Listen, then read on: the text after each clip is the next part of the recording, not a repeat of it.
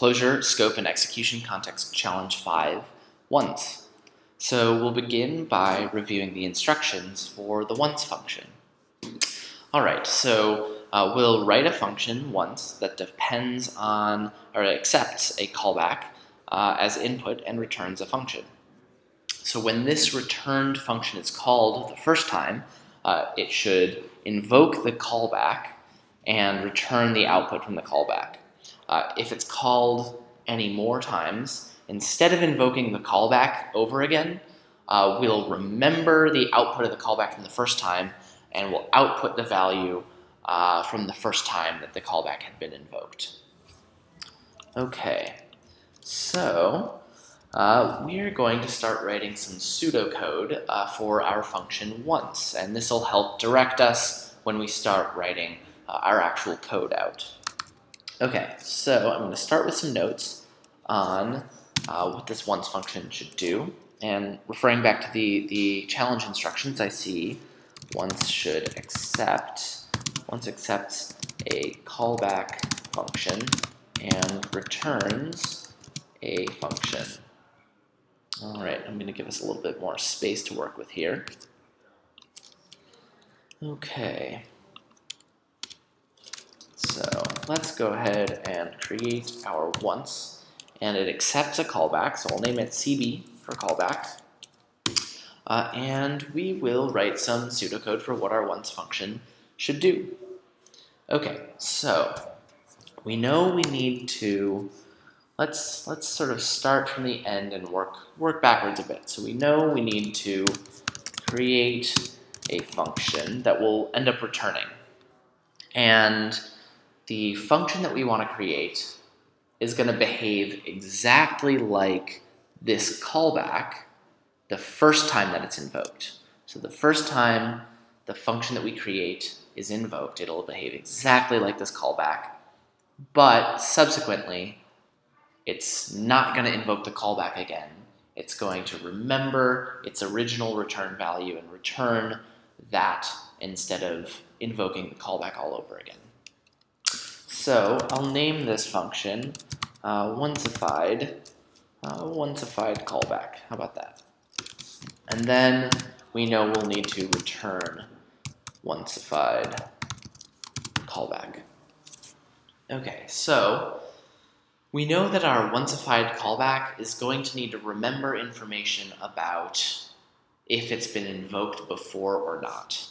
And this is a really good indicator that we might want to use closed over variables to help us remember the history of our function calls. So one of the powerful things about closures is that it gives us this persisted memory of the past or the history of our function calls.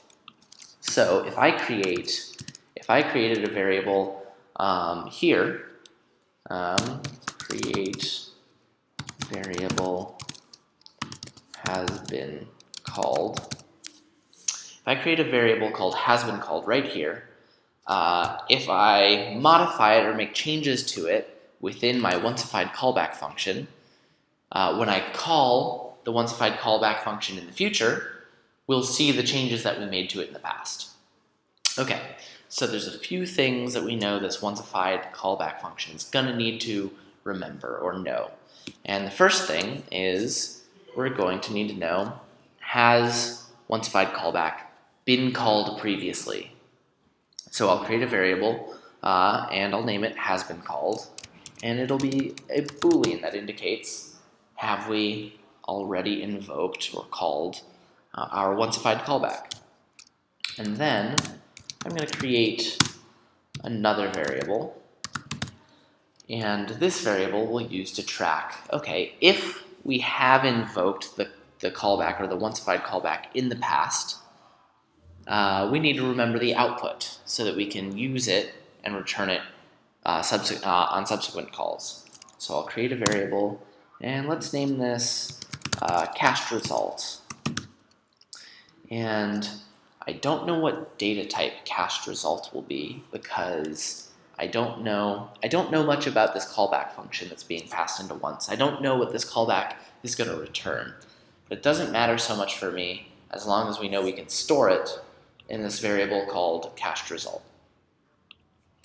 Okay, so continuing with our pseudocode, I'm going to write out this onceified callback, and we'll continue writing pseudocode for what this function should do in here. Okay, so the first things first, we need to figure out what onceified callback is going to be passed. And if you remember, we were talking about how we want onceified callback to work exactly like this callback the first time that it's invoked. So we want it to accept the same parameters, the same arguments as this callback. But we don't know how many arguments this callback expects to take. So we need some way to be flexible about we don't know how many arguments we're going to be passed. So there's this really convenient syntactic construction in JavaScript called the REST operator that's going to allow us to handle this situation. So we'll write ... args. And what this is going to do is whenever we're writing a function definition, we can use this operator to say, collect all of the arguments passed into the function and put them in a single array called, in this case, args. And I could name it anything. I could say, my array of arguments, but that's a little long for my taste. So I'm naming this array simply args. Okay, so within this function body, if I refer to args, this will be an array of arguments passed into onceified callback. All right, so when we've invoked onceified callback, the first thing I want to do is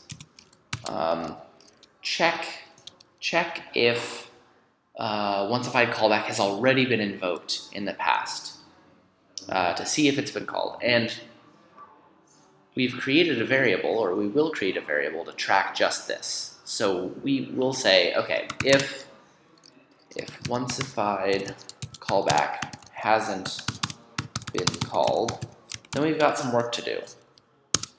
Okay, what are some things we need to do if this is the first time we're invoking onceified callback? Okay, well, first thing we need to do is we need to invoke our the original callback, and we want to pass it these arguments right here. So invoke callback with args. And we also need to store the output of this callback so that we can use it later.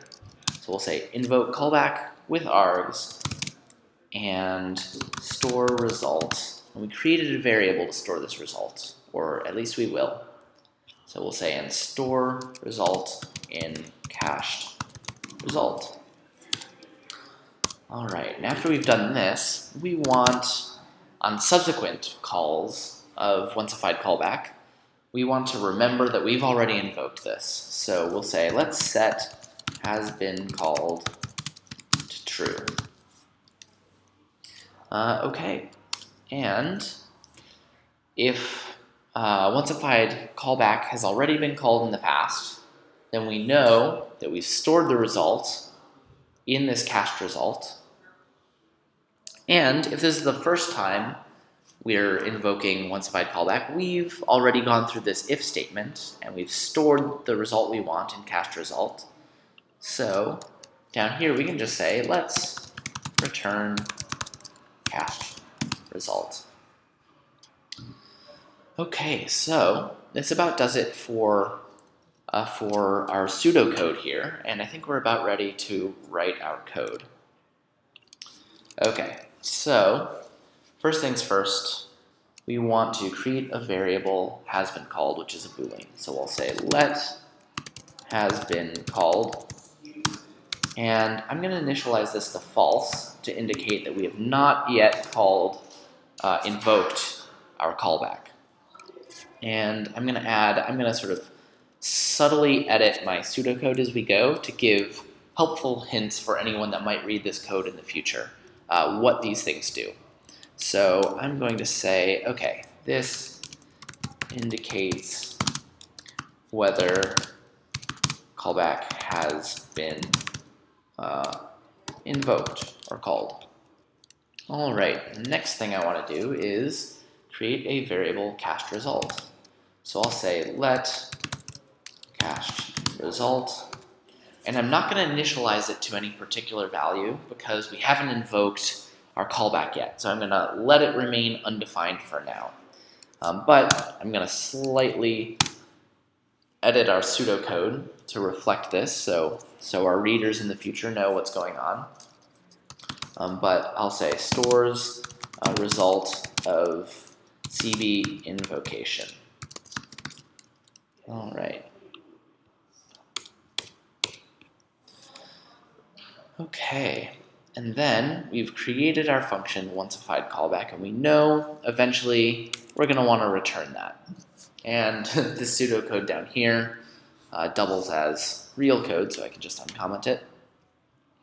And now let's work on the body of our onceified callback function. Okay, so first things first, let's check to see if onceified callback has not been called. So I'll say, okay, if we haven't called our callback, so we're using this Boolean variable has been called to keep track of this. So I'll say, okay, if has been called equals false. This is one way we could write this. We could write it a little bit of a different way, which I kind of prefer just because it's shorter. But I can say if exclamation point has been called, and this exclamation point is the not operator. It takes a Boolean and it just flips it. So it says, okay, if has been called not. Okay, so if we have not yet called our callback function, then we've got some things to do. So I'm going to cut and paste this pseudocode in here. Okay, and what do we have to do if we have not yet invoked our callback? Well, first step, invoke callback. Okay, we can invoke callback, and we want to pass it the same arguments that we were given into our onceified callback. So I can use this operator, and it looks the same as the rest operator that we talked about earlier, but it's called something different and it does something different. But I'll use the spread operator on args. So what the spread operator does is it says when I'm invoking a function, let's take an array and let's spread it out and pass the individual elements of the array as the arguments into this function. So the rest operator up here in a function definition says collect up all of the arguments passed and place them into one array called args. And the spread operator down here says when I'm invoking a function, let's take all of the things in this array and spread them out and pass them as individual arguments into this function. All right, so I'm invoking callback, and what do I want to do with the return value? I want to store it in the variable that we've made called cached result. Okay, and I definitely want to record the fact that we've now invoked our callback function. So I'm also going to set has been called to true. Okay, and I'm going to slightly alter our pseudocode. So I'll say, okay, here, if CB hasn't been invoked, then store call CB and store result and set has been called true. Okay.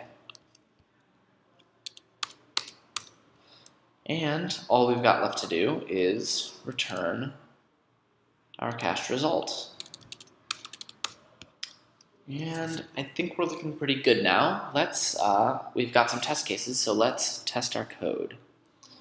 Okay, so I'm going to uncomment out our test cases, run our code. We've got 3 sevens, so things are looking pretty good. We've got some extra test cases for you down here.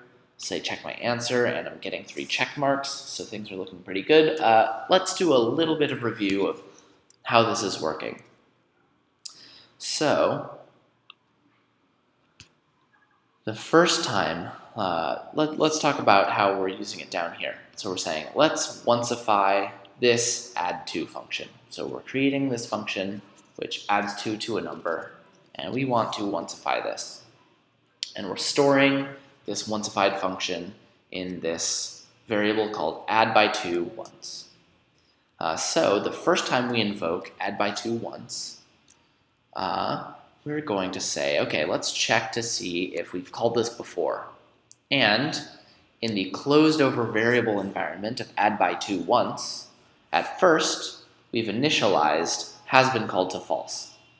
So we see, okay, we haven't called this yet, and we're going to run this if condition. So then we enter this if condition, we say, okay, let's invoke the callback. And the callback here is going to be this add2 function that we've passed into once. So we call it, and we're going to pass it in the number, what was it invoked with? The number 5. So we pass in the number 5, it returns out 7, and then we're storing 7 in the variable cached result. And then we're setting has been called to true. And because these variables live in the closed over variable environment of add_by_2 once, when we invoke add_by_2 once again, it will remember these updated versions of cached result and has been called. So then, when we invoke this again on this line, we see if not has been called, however, we've already invoked this, so we're not going to run this line, and we'll skip right to this return statement that says, let's return the cached result. And the cached result we had saved as 7, so we'll return 7 again on any subsequent calls. All right, that about wraps up our solution video. Happy coding.